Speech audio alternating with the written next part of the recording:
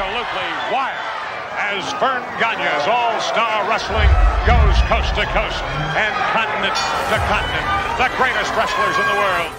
He may be an apprentice carpenter, but I guarantee you he is a seasoned ring veteran. I've been hit with bar stools, bar rags, barmaids. I'm talking to you. They're scared that Hulkamania's still running wild. Oh, yeah. I got a big fat wife and 9 kids at home, and I gotta feed them. And take a look at Jesse the Body in real life. Open your hand once, if you would. You understand? This is absolutely unbelievable. Totally, completely out of control. He's coming in over the top. Hey! Look out!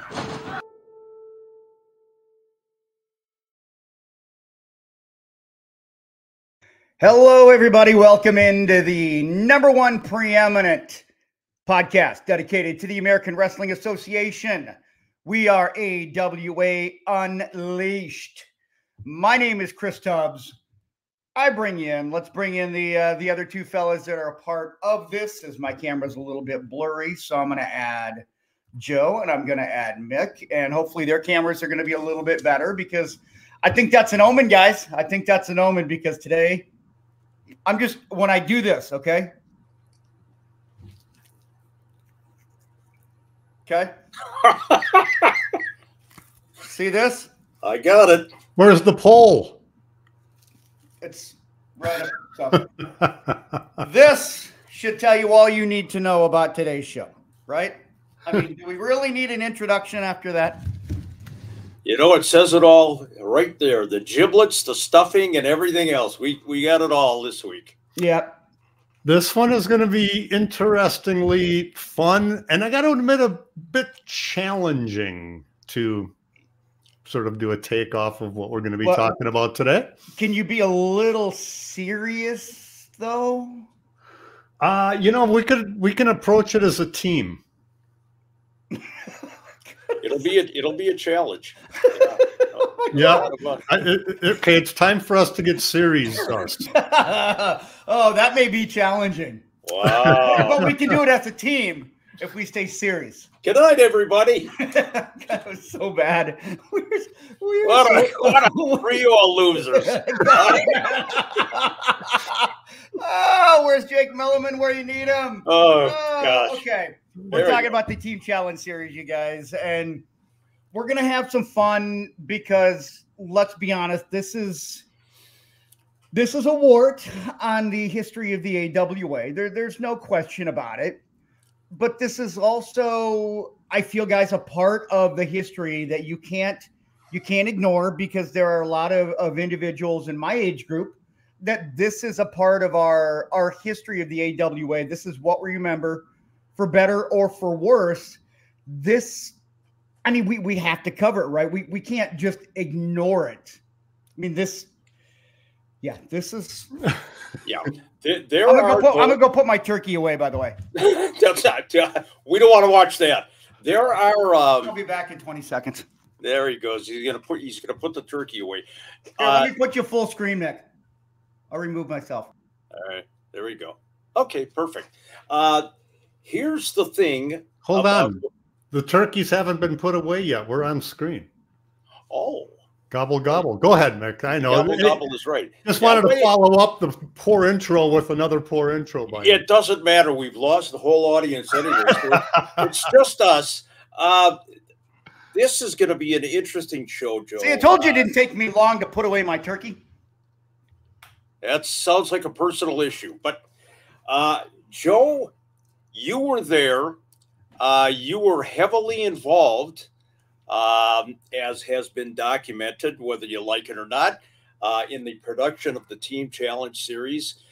As Chris said, it is not the AWA's greatest legacy, but you can't ignore it. You can't pretend that the AWA was thriving until 1987 and then the door shut down. No, there were some subsequent hiccups in the final years of the AWA, and might as well get right into it, because the Team Challenge series is one of the most talked about, for good or bad, debacles in the history of wrestling.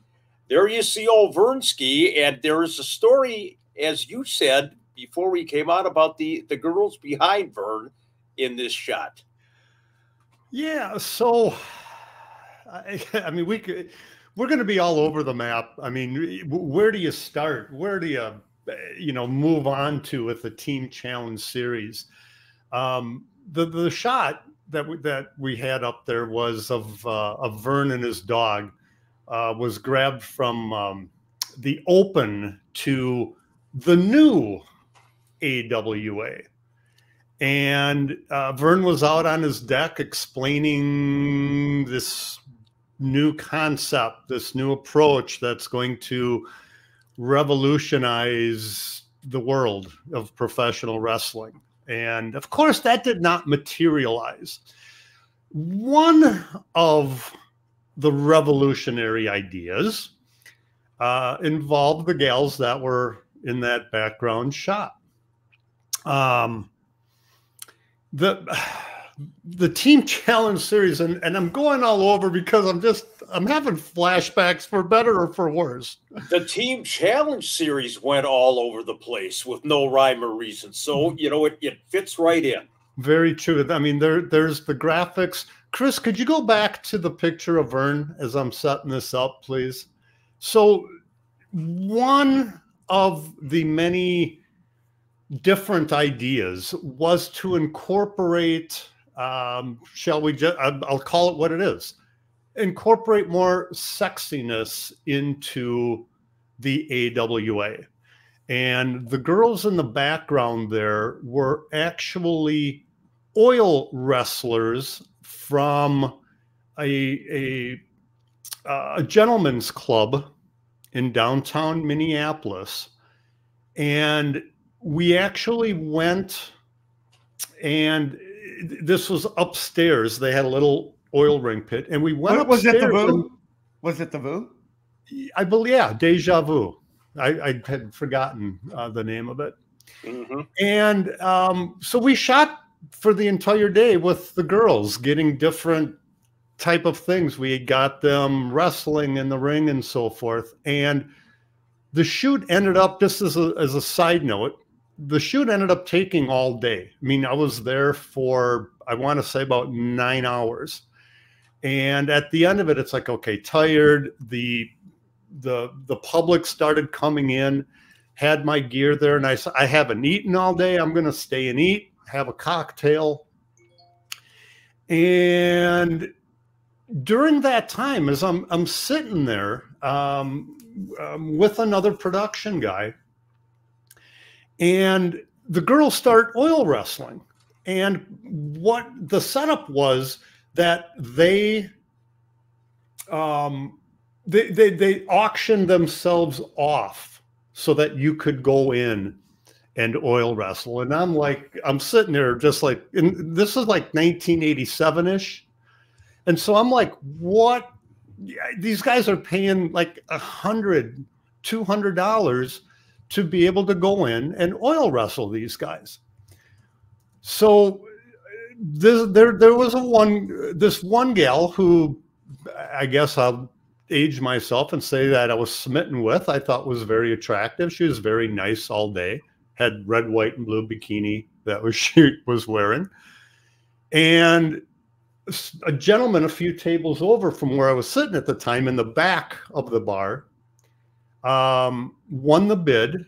He proceeded to then come up to me and tap me on the shoulder and goes, I don't want to go up there. Would you go up there for me? I'm like, the guy just spent a couple of $100. Not all heroes wear capes, Joe. Yeah. So I was like, okay, if I have to go in, I will do it. So random acts of I went in there, they gave you large, oversized, trunks. I felt like, well, you certainly didn't need the oversized trunks. Yeah, I knew that was coming, but they were like, I looked like MC Hammer, but in trunks. Are we 45 minutes into this, by the way? Yes. No, Anyway, so I get in, it was 3 2-minute rounds. The first guy, the other guy that was in there got booted after the first round for being too handsy and too grabby. So now all of a sudden, it's a handicap match. It's me against two girls in a bikini oil wrestling match. So I took one for the team. You know, you Wow. have the heart of a lion, and coincidentally, ladies and gentlemen, that was the best match of the entire Team Challenge series. It Yeah, was, where it was that? never recorded, thankfully. Actually, it was recorded. Well, you are We're talking you're about being really a team something. player. He's a team player. I mean, Honestly, I just can't begin to tell you. You know, I wish I would have had the $200 back. You know, back in the day, because I certainly would have dived in there head first and dive in where? Never mind. put the girls over, as they say. But anyway, So that was before the Team Challenge series ever even saw the air. Did you should pin have him been like an omen. Yeah. Did you pin him like Frankie DeFalco?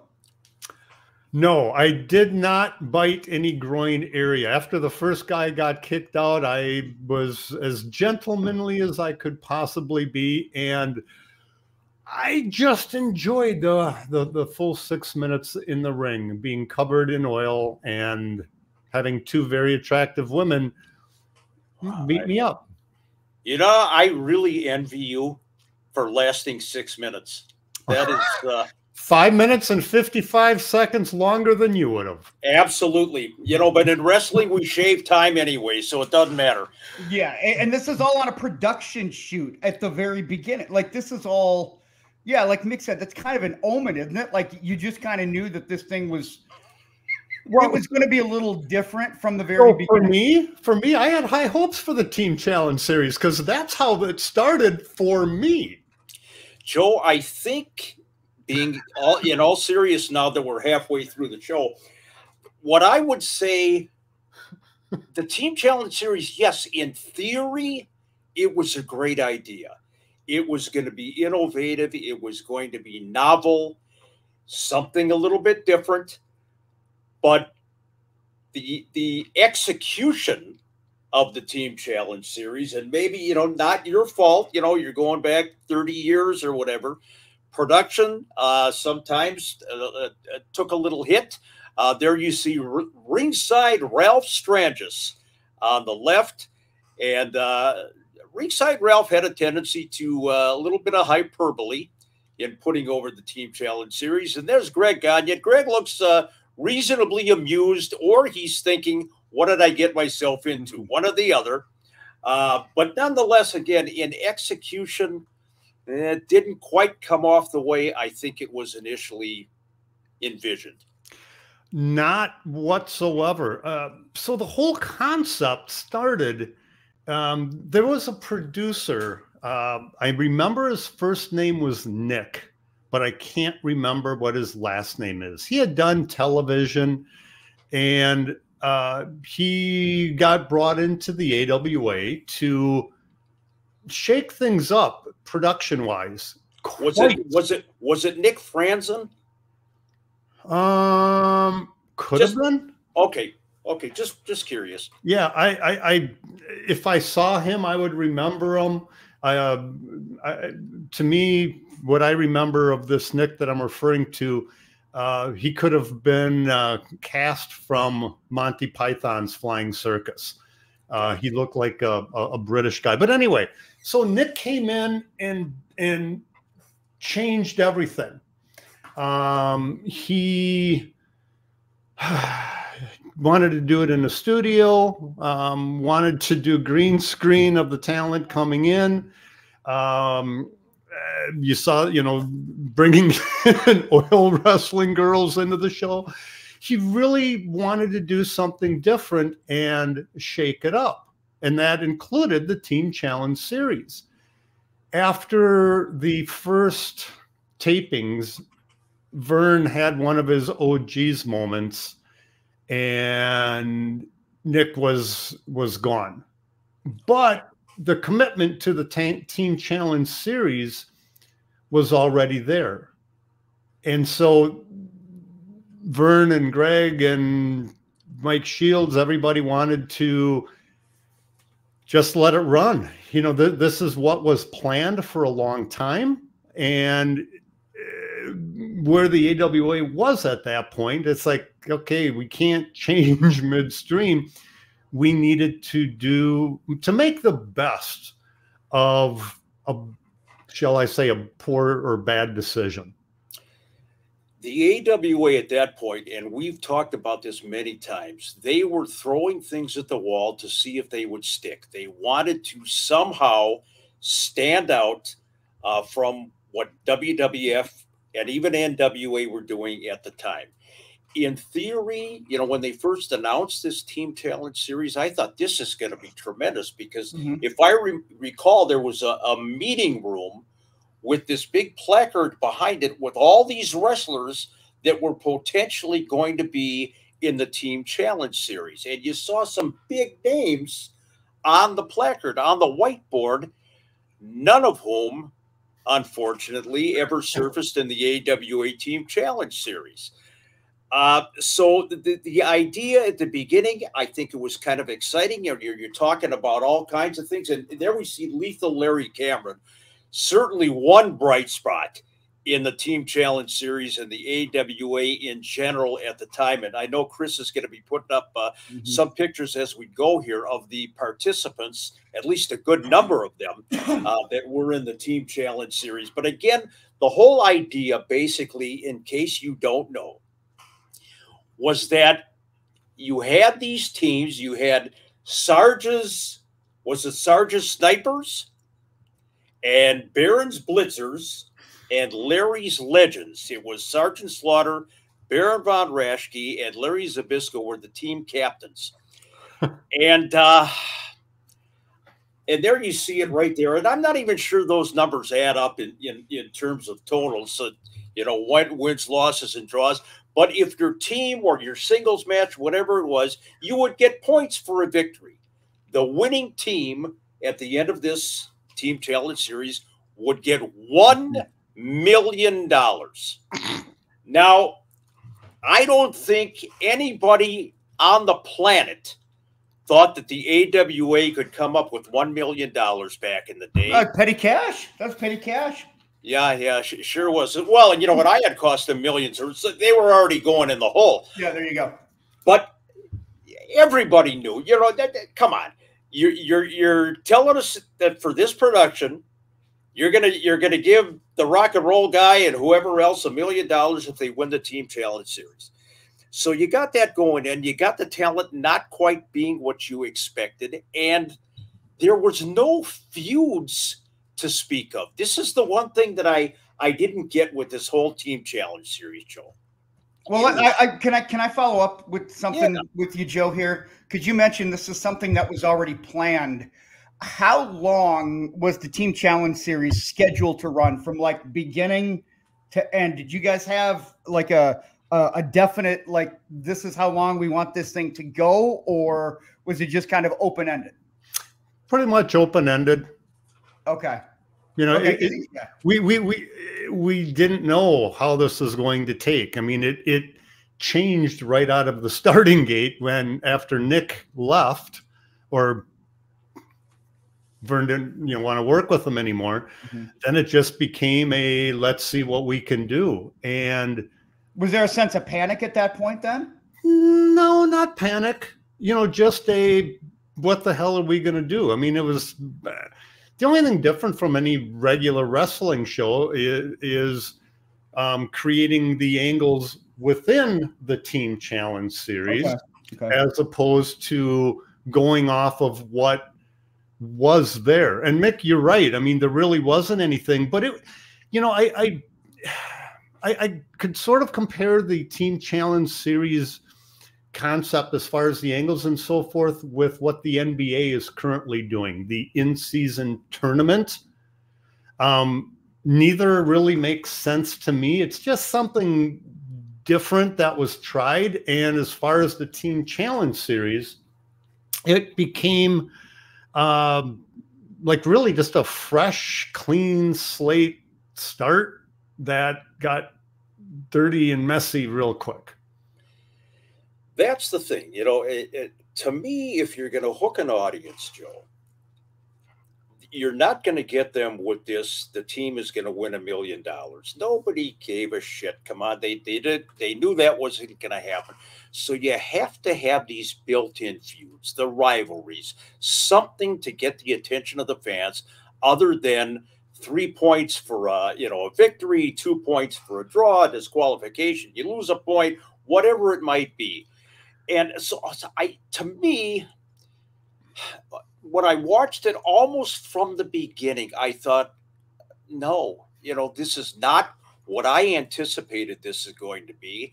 And I just kind of knew right from the get-go, this wasn't going to go anywhere. And then to watch the subsequent production, if you will, with the chroma key and the green screen. And I know you got a story about the cheering wild fans that would watch the show in bars and restaurants around Minneapolis.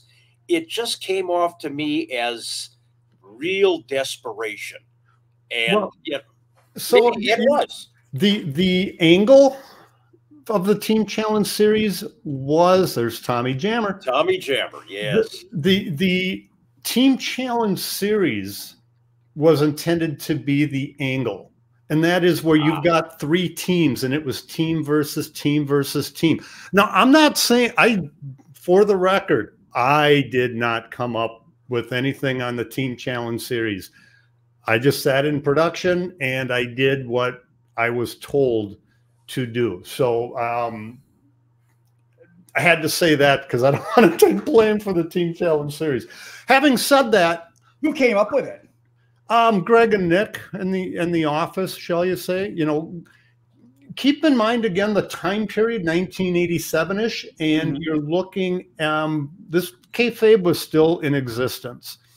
Greg Gagne was and still is a huge sports fan, and so part of the idea was to try to get professional wrestling into a professional sports mode. Okay. Where the 3 teams in the Team Challenge series were all vying. There was no regular season. It was that was the entire playoffs and building up to see who was going to get the most points at the end and get the mythical $1 million at the end. So that was the whole concept behind it. Hey, there are a lot of great ideas, but the execution of them turns any decent idea into a horseshit one. I think if you look at it, maybe it was ahead of its time. Maybe, 10, 15 years later, and maybe it's not even in the AWA. Maybe it's in another promotion where the production values and the glitz and the glamour will coincide with something like this, and the $1 million or whatever with some credibility.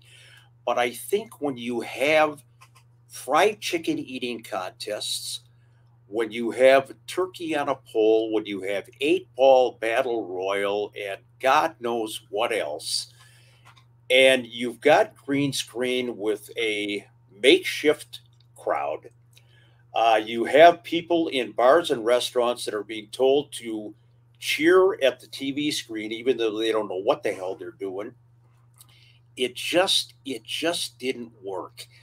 And again, I go back. I was disappointed because, again, right from the start, I thought, this is something good. Maybe people are going to start paying attention to the AWA again, because you got to remember, there was the debacle of Super Clash 3. Eventually Twin Wars 90, didn't work. So the AWA was really trying everything they could to get the focus back on them and say, hey, we're different, we're innovative, we're hip, whatever it might be, and too little too late, I guess. Yeah, and I alluded earlier to 1987-ish, and I want to say this would have been 89. Yes. Yeah, because this would have been after Super Clash 3, so I just wanted to correct that. But you're right, Mick. The production, and again, keep in mind the time period. This is late 80s. And it just, Vern didn't have, we didn't have the internal production capabilities that the WWF had or that the NWA had at the time. It was straight cut. And so anything we needed to do that was special and unique, including something as basic as chroma key, we had to go out of house for until Vern finally bought a chroma key card into one of the into the video mixer, the old Grass Valley 100. So I agree. The ideas, the concepts, the substance behind it was decent. Execution of it, we just couldn't do it. And it was so different from traditional professional wrestling. And Nick's approach to it was so different that we just didn't get it executed in. And I don't think, even with the best of production abilities at the time, I still don't think we would have been able to get it done in the original presentation, doing it in the studio, Mr. Eric Bischoff, doing it in the studio without an audience and throwing in the chroma key stuff. It was too different, too much different all at one time. And we just did not have the capability and the ability to do what we wanted to do with it. And again, I will concede and admit, even if we did, it wasn't going to save the AWA. No, and that was going to be my next point too, Joe. Looking at the time frame, it would be hard. It would be a hard sell to wrestling fans, even if you're trying to get them to look at you as doing something innovative and different. If you're at those abysmal Rochester TV tapings that were just horrible. I mean, when you think of the old AWA footage when they were coming from the St. Paul Civic Center 7 or 8 years earlier than that, you had 18, 19,000 people in the building. And now you're at Rochester where you're struggling to get 1,000 people. So what I would say is, if you're going to do that, then you really need to establish storylines and feuds and make it somewhat attractive. So it sounds to me from what you're saying is that this Nick, the production guy, was more into having fun or making an entertainment thing out of it, you know, with the chicken eating contest and whatever else. Sounded like he was going to the WWF mindset at the time, and that was totally abhorrent to Vern Gagne and the AWA. I don't get it. Well, you are correct, Nick. That's what Nick was trying to do, but Nick wasn't involved much beyond the initial couple of episodes. The chicken eating idea. Who ran with it then? Was it Vern and Greg that said, okay? I realized that they were stuck at that point. They made these commitments. But at some point, don't you just take a look at the product and say, you know what? We've got to get wrestling fans interested in a feud here. We've got to get, you know, let's have some cage matches, not a Popeyes fried chicken eating contest or a turkey on a pole match. It just, to me, it was just a debacle. I was not a fan of the Team Challenge series in any way, shape, or form. It became it became a gimmick that got out of control. Yeah. Okay.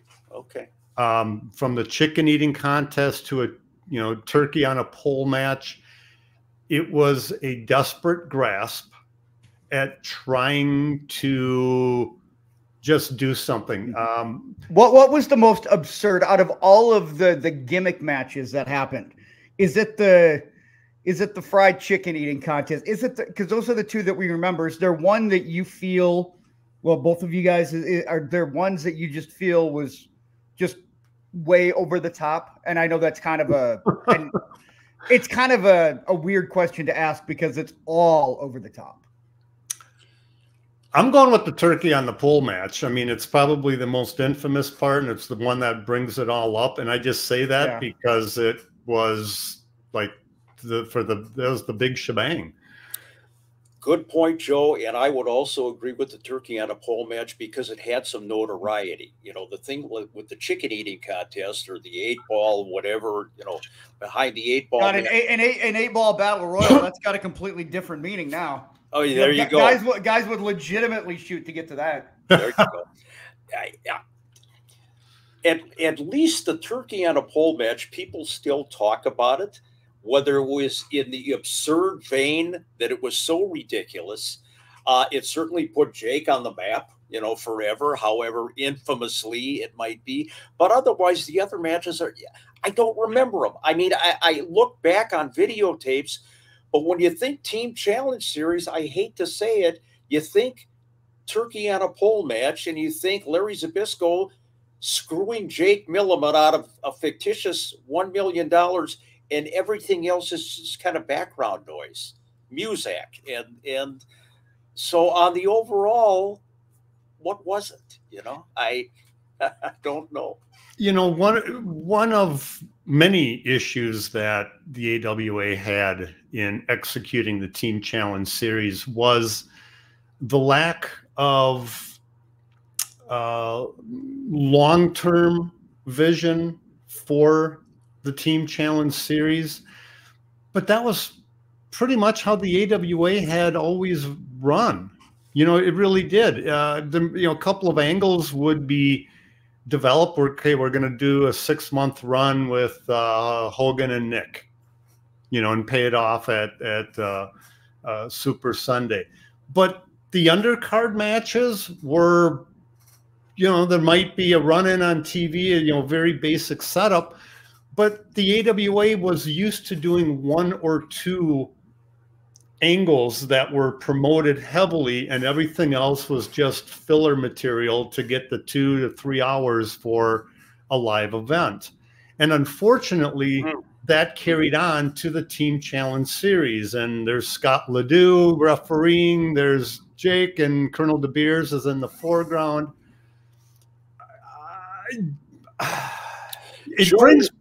It brings back great memories, but at the same time, cringeworthy. Was there anybody, in all seriousness, who bought the AWA storyline that we're going to hold these matches in a pink studio? And there's Tommy Jammer with, oh my God, we're going to hold these matches in a pink studio, pink lit, backlit studio with no fans, because too many of our guys are interfering in everybody's matches, and we're going to have security stationed at the door to make sure nobody gets in or out. Come on. You know, Ray Charles could have seen that the AWA wasn't drawing flies at the time, and everybody knew why this was taking place the way it was. Where was this filmed at, too, by the way, this empty studio? TCN Channel 11, WTCN Studios, or Care 11 now. Okay. Mick, you're right, but again, I will go back, and I don't want to put the blame on Nick, okay? He came in and was tasked with doing something vastly different. And for the record, make sure people know that you're not talking about Nick Bockwinkel. Absolutely, yeah. I think people might casually hear Nick.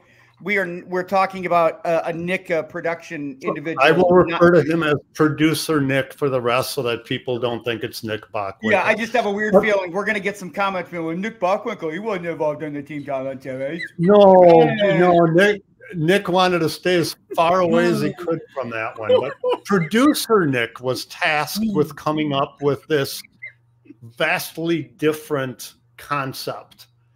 And he was given free rein to do what he thought would work. For the open theme music, I remember he wanted me to try to mix classical gas with a Steve Miller song. Yeah, exactly. And he wanted me to try to do this this is late 80s. This is before computers were easily accessible. And all I had was 1 inch and 3/4 inch and reel-to-reel audio. Needless to say, that was never used. I think we might have incorporated classical gas into it. Oh, by the way, let alone that we didn't have an ASCAP license to be able to play that music. Come on, Joe. You got to abracadabra. Yeah. But Nick tried. I'll give him credit for that. It was an interesting concept. Just the execution of it didn't work. In fact, it flopped and failed miserably. And could you put that Tommy Jammer clip still back up there, Chris? So I've discussed this on other podcasts that have had me on for the Team Challenge series. The chroma key with the crowd. So I was told to go to a bar in the western suburbs of the Twin Cities. I can't remember the name of the bar. To go in there and get B-roll of a crowd and of them cheering and chanting. Now, okay, sounds good. Hey, you got the crowd there, sort of a papered house, if you will? No. Are these people aware that you are going to, they're going to be asked to do this cheering? No. Okay. So I go into this bar and with my production assistant at the time, and I needed to get these people, even remotely interested in doing this, B, to get approval for them to be on this very strange AWA concept. And once that task was done, to get them to try to do variations of them cheering and booing and everything as they're coming in. They really had I really didn't know what the hell I was trying to get out of them. That's an example of the lack of preparation and foresight, at least, presented to me to help produce this show. And so I did it. And if you go on YouTube or you happen to see the actual visual of this, the crowd is just it for every baby face. It's the same. The crowd's doing the same thing. And for every heel, the crowd's doing the same booing. It's like a video game. A very poorly done video game. Wrestling fans are nothing if not lemmings. And, it kind of reminds me of the old AWF Warriors of Wrestling taping, but at least they had the foresight to go out and get a day labor crowd and paid them, $6, $7, $8 an hour to boo and cheer. This sounds to me like you just went in there. Boy, I tell you, Chupik, you really, between going in there and oil wrestling at the start and then going in and telling a bunch of drunks, come on and cheer for guys you don't even know, and I don't know what the fuck I'm doing here. I mean, you paid your dues, buddy. I've done some really stupid shit in bars over the years, but I gotta say these two instances are, if not at the top, they're in the top 5 of stupid shit that I've done in a bar. Are my role model. I'm telling you.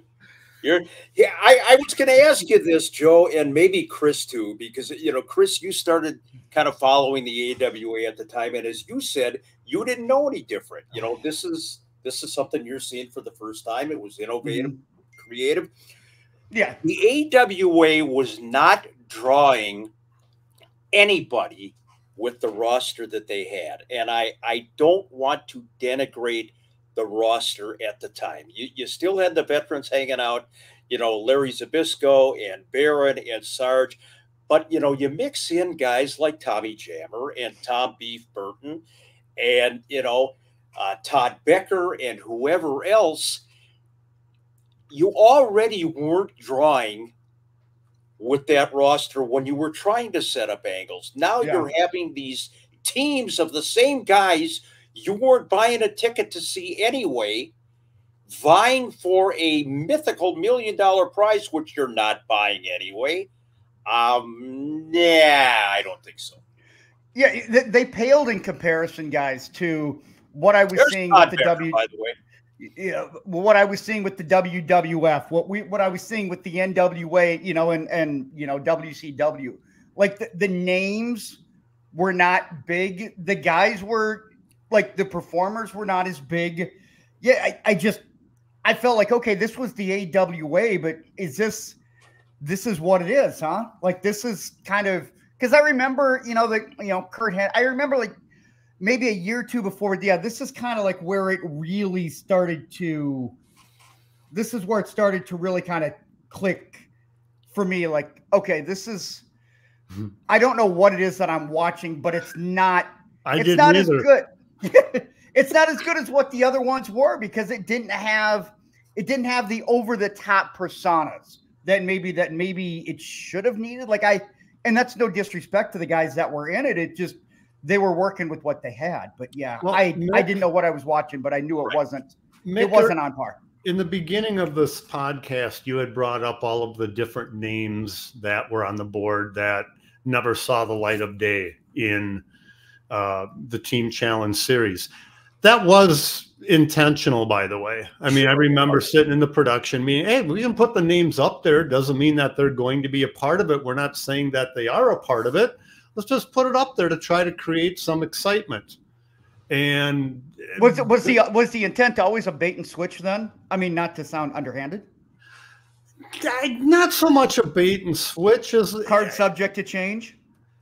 Yeah, you could put it under that category, but you could include guys talking, Nick Bockwinkel talking about being the greatest champion and how Ric Flair isn't on a general promo. While yes, they did indeed wrestle, those two championships were never going to be on the line in the same match during that era, because that's not how wrestling was. It was hyperbole is what it was. Look at that picture there. And for those of you, that is not Samoa Joe and his high school picture. That actually is the late Rodney Anoa'i, the late Yokozuna, and he was Coquina Maximus in the AWA. He was also around back then, not for very long.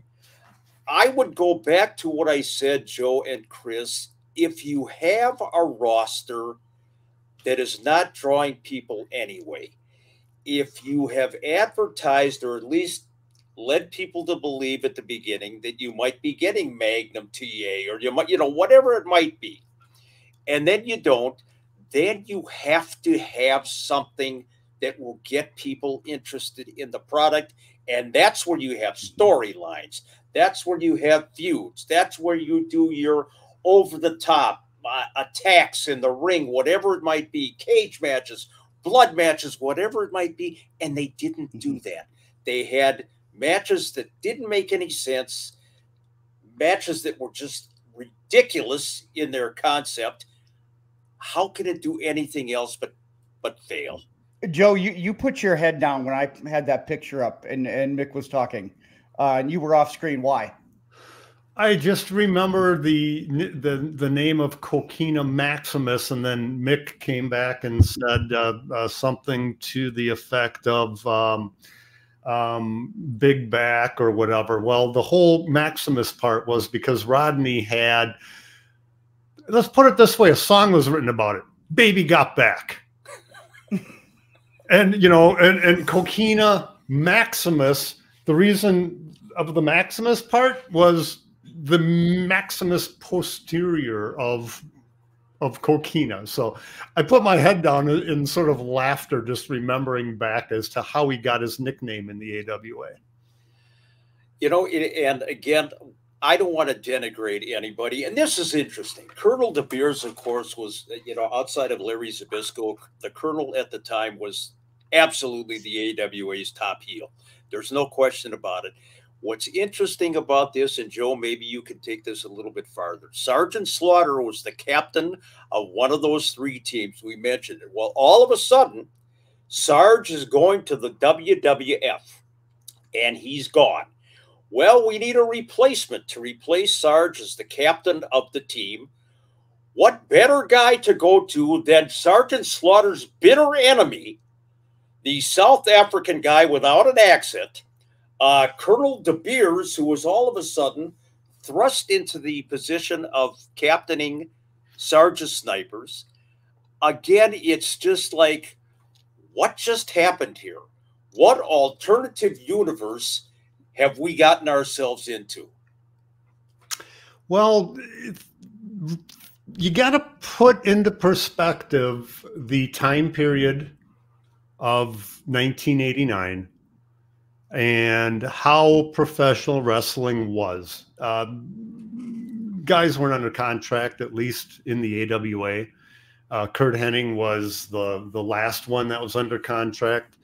And so guys were independent contractors. They could come and go as they saw fit. They were under no contractual obligation to stay. Now, in terms of Sergeant Slaughter, it was, as opposed to what Vince did earlier and grabbed Hogan and Mean Gene and Dr. D, David Schultz and Jesse, grabbing those guys to hurt the other leagues. This was just a matter of timing. In '89, the whole all of the stuff with the Middle East started, and so Vince wanted Slaughter back. And while I don't know specifically, but I gotta believe that Sarge was ready to get the hell out of Dodge. He was ready to abandon the AWA for what it had become because of the Team Challenge Series. So my point is there is no solid structure. There was no solid structure in the AWA at that time. Okay. And so the Team Challenge Series part of the concept was the Team Challenge Series was the angle. That was what was going to bring people in. It didn't matter who was going to be wrestling at the time or what the match was. It was all about the teams and who can get the most points and who can win this $1 million. Now, I'm not saying that I agreed with that approach, but that was the mindset. And you get into it so far, you just roll the dice and say, you know what, let's throw shit against the wall and see what sticks. And Eric Bischoff had a book, Controversy Creates Cash. I believe that was the name of it. Yeah, yeah. Here we are, 30 plus years later, and we're doing an entire podcast on a Team Challenge Series. We're talking about the turkey on a pole match. And it's not just us, but it's discussed on other podcasts. For better, or in this case, for worse, the Team Challenge Series did leave its mark. I would say, yeah, you're absolutely right, except controversy in this case did not create any cash. No. For the AWA. It's Jake Milliman, of course. The storyline. Oh, God, Wendy Richter. Oh, my God. And, she still looks great today. Wendy was even brought in to be, part of the Team Challenge Series back then. The highlight of the Team Challenge Series for me, Joe, and I've talked about this with you before, is when AWA legal counsel Bob Ryan got into the ring with a briefcase, and I believe the briefcase had $1 million in Monopoly money in it or something. And Bob, in his suit and his slick back hair and his horn-rimmed glasses, came in and he tripped over the bottom rope as he was getting into the ring on this nationally televised Team Challenge Series. That, to me, was the real highlight. Another one came years later at the Waterloo Hall of Fame. I was part of a roundtable discussion, which included as one of the guests, Jake Milliman.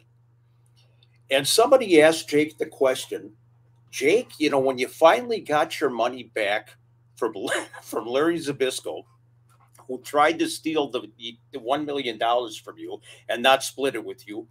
What did you do with the money? And and Jake said, and there he is. There's our buddy Jake Milliman.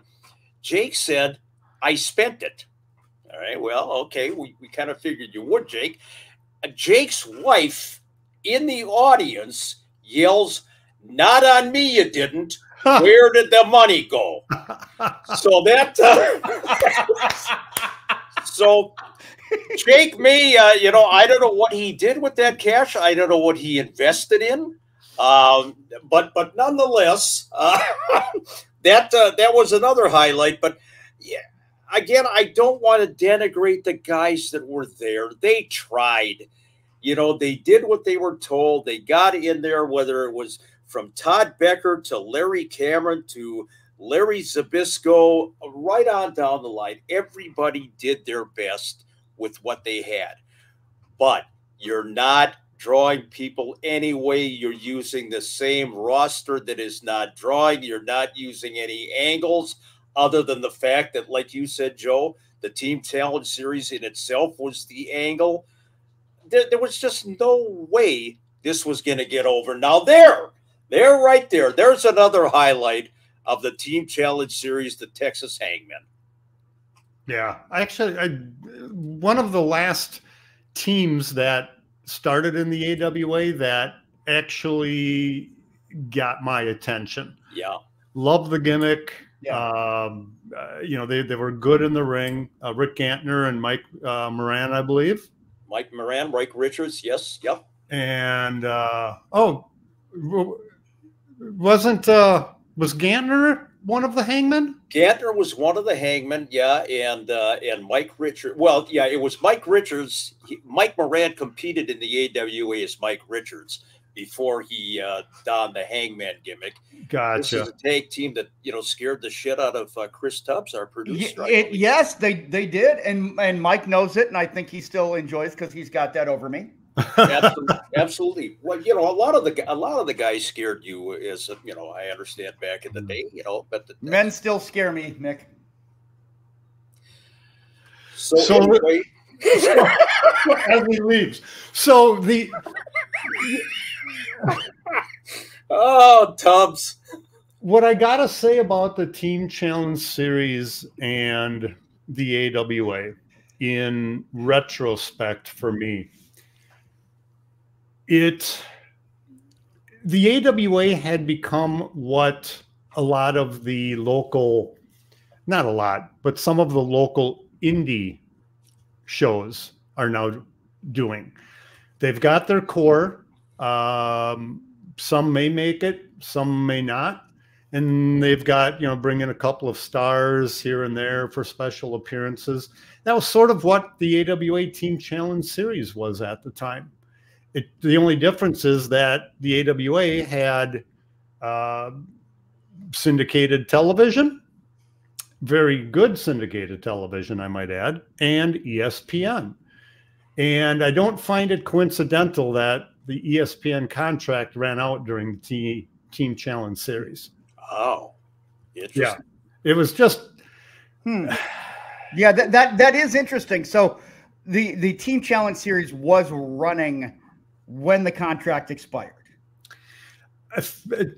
To the best of my recollection, yeah, we would have, because that would have been 89, and that's about when the ESPN contract wore out. Now, it wasn't because of the Team Challenge Series, but I don't exactly think that the Team Challenge Series helped with negotiations for an additional contract.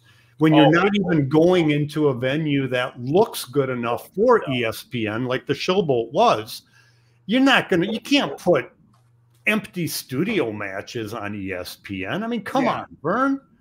Can you imagine if you're an executive at ESPN seriously and you're thinking about renegotiating or re-upping the contract with the AWA, and then you see that pink backlit studio and you see a turkey, a butterball turkey sitting on top of a pole. And no, I'm not referring to you at the bar, Joe.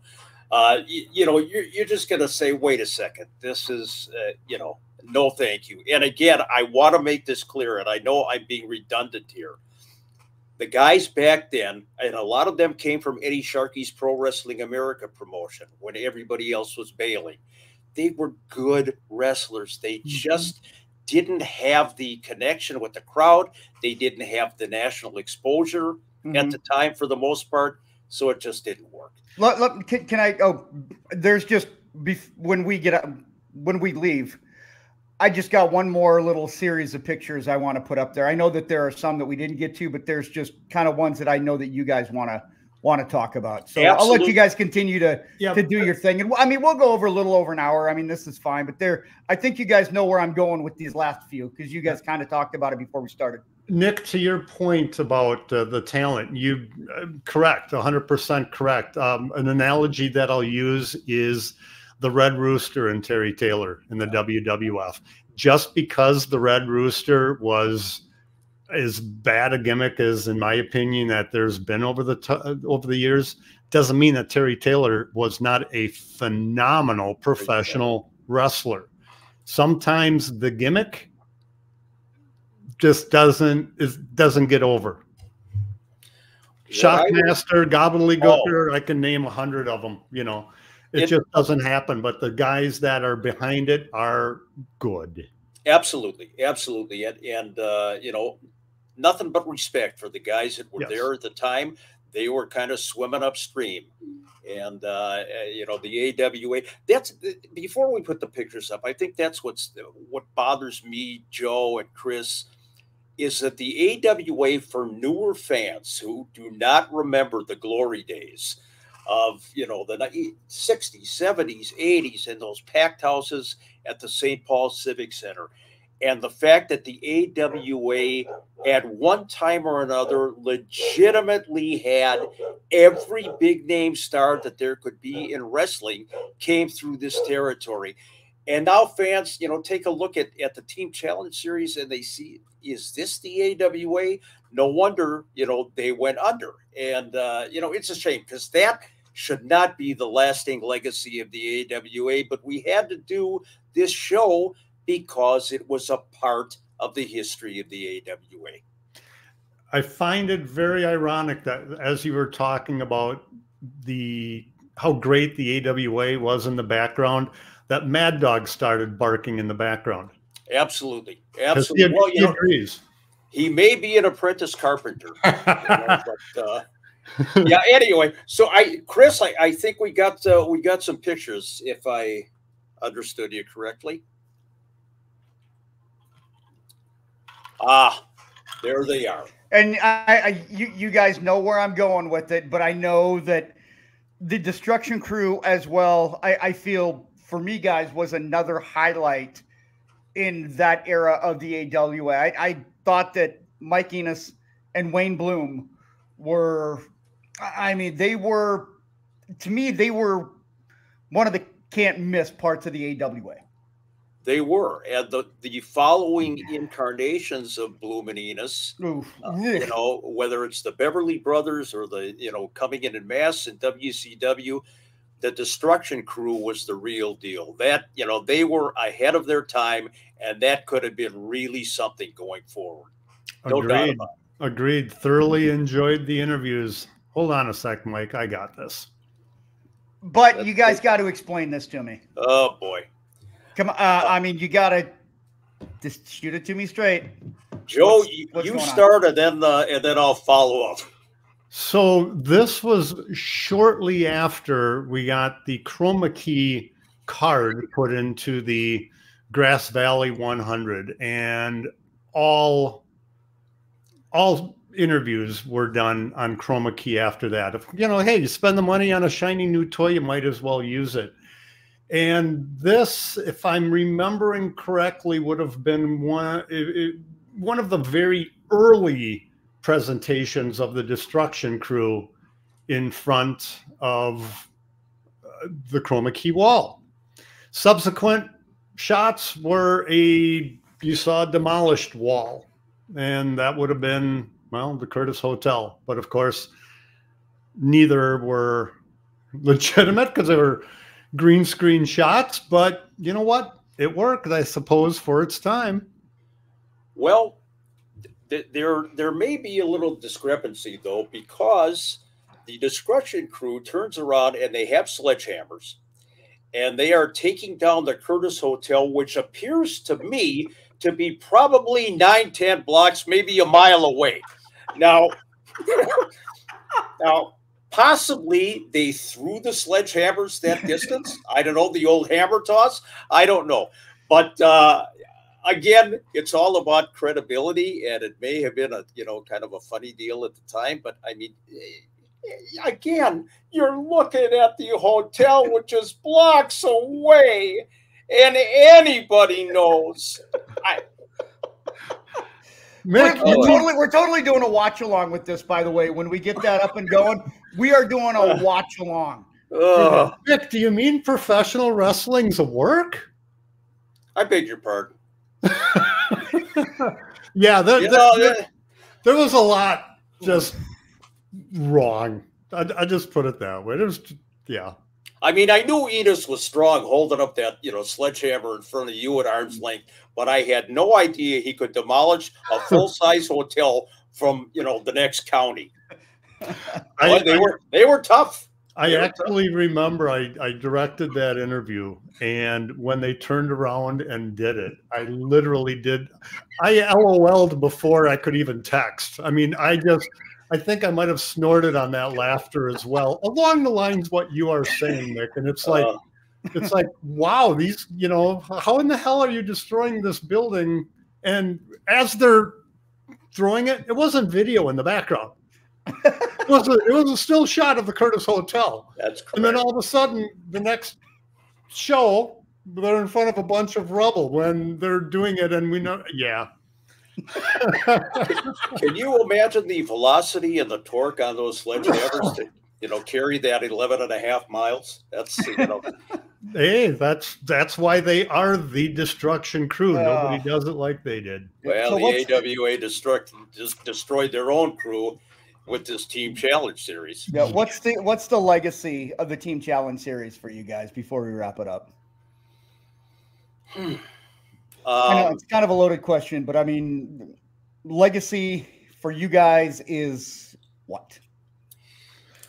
What not to try to do in professional wrestling. You hate to think that is the lasting memory of the AWA. The AWA's legacy is Nick Bockwinkel. It's Vern Gagne. It's the Crusher. It's Larry Hennig and Harley Race. The Team Challenge series, it's a wart on the rear end of the AWA. There's no question about it. You hate to think that there are people really that look back at that and they think, no wonder they went under. What were they trying to do? You should have been around for the 29.5 years prior to that, and you would know the true legacy of the AWA. Well, I said my piece on it. Maybe, I mean, Mick, you alluded to it earlier. Maybe the concept could work in this day and age. I wouldn't want to be the one to try it because of what that initial presentation did and how it's left its mark. I'm sorry, how it left its skid mark on the AWA in professional wrestling. I mean, it had its moments. Like the turkey on the pole match again. I mean, it's brought up, and to this day, people still ask Jake about it. I want to know what he did with that $1 million.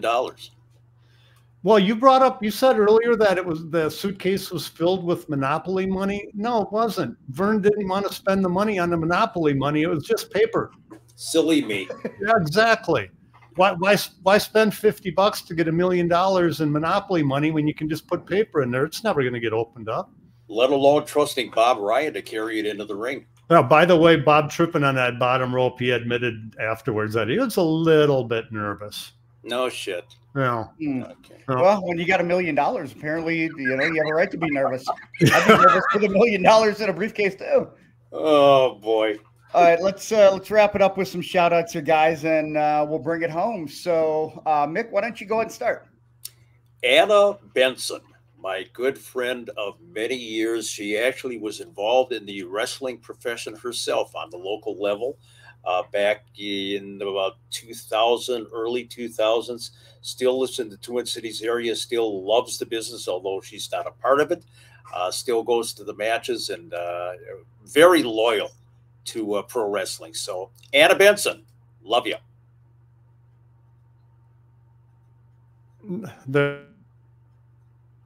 Oh, and he doesn't want me to talk. You don't want me to give you this, do you, Chris? And now he's muted.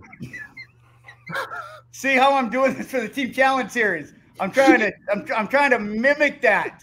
It's a tribute. Very good. Very good. That's my tribute to it. Did you like it? I've been planning this. I've been just like waiting for the end of it to kind of go. So I was trying to do it. Did I do good? You left a lasting legacy for this podcast, right there. Yeah, well, so hey, it was a great run. Great way to end the AWA Unleashed podcast series. This will be our last episode. Is that a standing ovation I hear off in the distance? No, that was just me coughing. My stomach rumbling. I haven't had breakfast. My shout out goes to Kelly Dopp. Kelly had asked on our Facebook page who the "oh yeah" was in the open of the show. And it was answered on there, but I'll answer it here. It was indeed Pompero Firpo. It was not Macho Man Randy Savage. That Savage got that from Pompero Firpo. So, Kelly, thanks for asking the question. It's now been answered. And I'm going to go with Bill Klein. Bill, an avid listener and watcher on YouTube, always asking questions, always has feedback, good and bad, which we appreciate. So, Bill, I appreciate you being a loyal supporter since day one.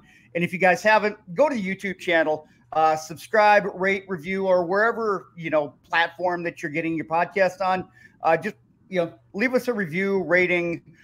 Just let us know. And we got some things that are coming down the pike here, guys. So hopefully within the next couple of weeks, we've got some announcements that we can make. But yeah, I can't say any more than that. But I think this was a show that needed to be done. And you might not like it because it was at the very end. And I know we need to go back and spend some more time on other things that happened earlier in the AWA. But I feel like based on the feedback and what we were hearing, this was a show that I feel a lot of people wanted to hear about. So, and it's one that I wanted to get your perspective, especially you, Joe, because you were involved in the production side of it. Don't like to admit that, but yeah. I say that. Yeah, you say tongue in cheek. We know. I enjoyed trying something new in the concept. Keep in mind, in 1989 when this happened. Let's see, I was 23 years old, still young, wet behind the ears in the industry and whatever. And when producer Nick came in to do this, I did have a bit of excitement. I really did, hoping that this could be something. And I got to oil wrestle for free too. So, it wasn't all bad, but yeah, but it fell way short of what everybody had hoped for. And sadly, it left a bad mark on the AWA. But hey, live and learn. And hopefully what people have learned is to not try a modern day version of the Team Challenge series. Joe, are you sure that "oh yeah" at the beginning of the, in our show open wasn't actually you in the oil at the bar with the girls? Oh yeah, I knew it.